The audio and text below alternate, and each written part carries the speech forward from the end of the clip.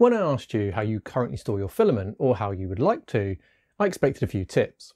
Instead, I got a huge response, including some fantastic ideas ranging from simple vacuum bags to highly complex vending machines and walk-in dry cabinets. So today we're taking all of that feedback and designing Filament Storage 2.0, built by the 3D printing community.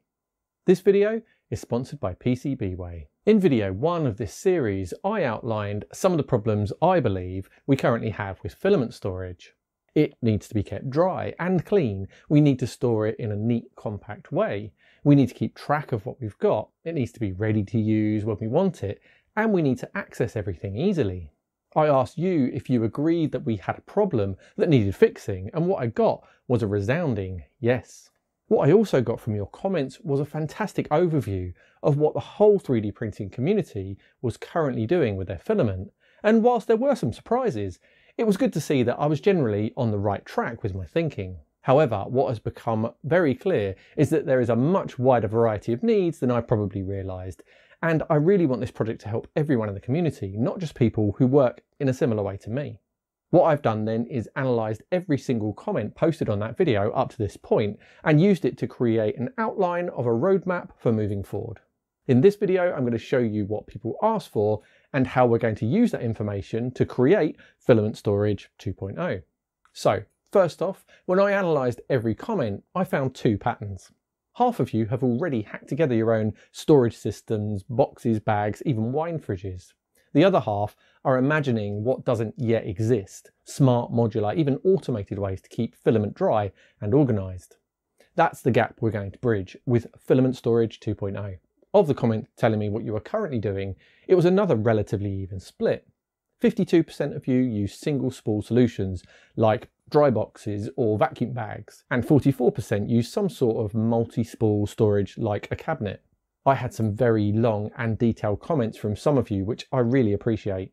One of the ones that stood out was from Mark Booth 3066, who said, "We're currently using a mix of vacuum bags and round tubs, mostly 2000ml, with some 2500ml round tubs for those annoyingly wide spools. Each bag or tub has a desiccant holder and hygrometer frame. This allows us to read humidity without opening the bag." Hiroka said, "I have a small collection of spools and I'm storing them in Rubbermaid cereal boxes. I have a humidistat hot glued on the inside facing out and use calcium chloride in a tea infuser bag to keep humidity around 10%. For the cabinet solution, RPM.3D said, "I have an IKEA Billy wardrobe with self-made brackets and use aluminium rods and self-made name tag holders. The wardrobe is kind of sealed and has a humidity sensor with a dehumidifier machine, which starts if a defined percentage has been reached. I also created a website/app for myself to have an overview of my filament and all my spare parts." And Perkin SP or Perkins P said, "I have a display fridge that I got from Facebook Marketplace and put a dehydrator in the bottom. I keep around 40 filaments there." There are also a couple of comments with some of you experimenting with inline drying, which is not something I'd given a lot of thought to. However, it doesn't take much to tempt me down a rabbit hole, and after reading these comments I spent quite a while researching if it's even possible to dry your filament as it's on the way to your printer. This would obviously solve one of the biggest problems in one go and make all of the others a lot easier to solve. And it turns out that technically it is possible, and there are a couple of systems out there that you can buy right now.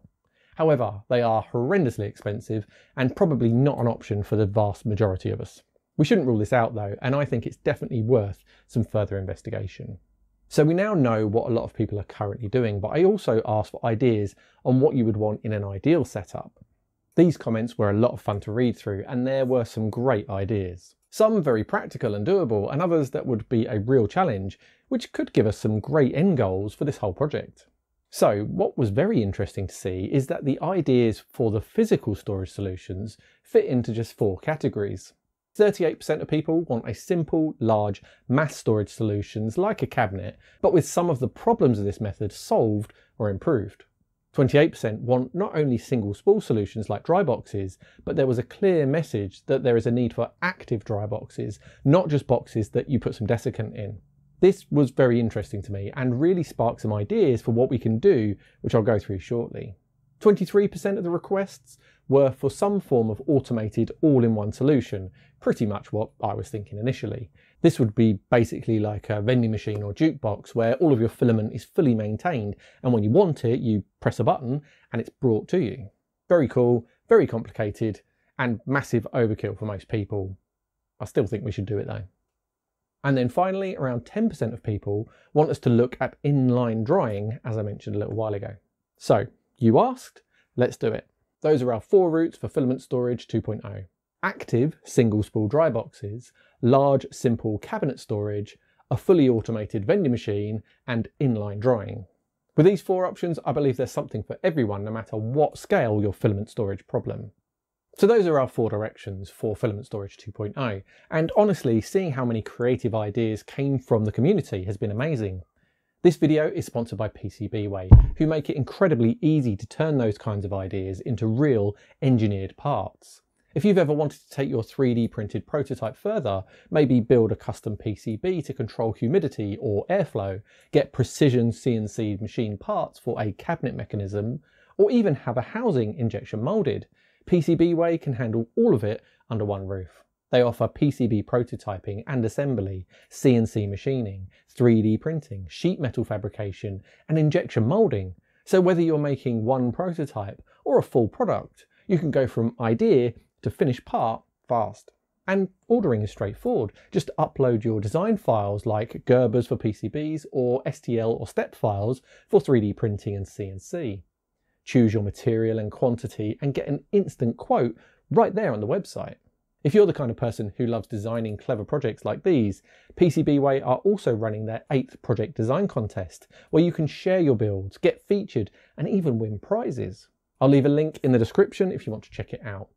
Now, let's start exploring how we can actually bring those 4 storage ideas to life. Now, we're not going to come up with solutions for all of these in one video. However, what we can do now is start brainstorming how we're going to tackle each one. Now again, I received many fantastic comments on the first video in this series, but still only around 10% of people who watched the video actually commented. So even if you don't have any particular ideas that you want to share, can I ask that you very simply let me know which of these 4 solutions you think you will be most interested in. That way I can gauge the wider interest and decide what to focus on first. So if you like the active dry box option, simply comment with the number 1. For a large simple cabinet, comment 2. For the full-on vending machine or jukebox, comment 3. And for inline drawing, comment with the number 4. You can comment with more than one number if you like. I'll scoop up everything from the comments and use the feedback to guide our direction. So, as I've had a couple of weeks worth of thinking time, here are some ideas that I've had for each category so far. Number 1. Active dry boxes. A couple of years ago, I tried to make the simplest filament dry box I could with a Tupperware style box and some 3D printed parts. It works very well, but there have been some issues that I've learned from. Firstly, the specific system of box that I used isn't available everywhere in the world when YouTube and my channel are. I had a lot of comments from people asking for an alternative box that they could find locally. What I think we need is a way for anyone to use any kind of box that can be found where each person lives. The most common low-cost boxes are things like cereal containers, but there will be many other options that fit a filament spool. What possibly made my solution even more difficult is that I use desiccant packs containing calcium chloride. These are great for keeping a very low humidity inside the box, but it means the box has to be bigger as a result. So I want many different box styles and shapes to be usable so that it becomes a solution that anyone can use. So what about the active part? Well, what many of you told me was that you wanted to be able to either dry the filament while it was in the dry box, or at least be able to recharge the desiccant. Some manufacturers have had a go at this solution. 2 that spring to mind are Polymaker's Polydryer and Sunlu's SP2. Both of these separate the filament storage box from the dryer. The idea being that once the filament's dry, you can take the box off, seal it up, and use it for storing the filament.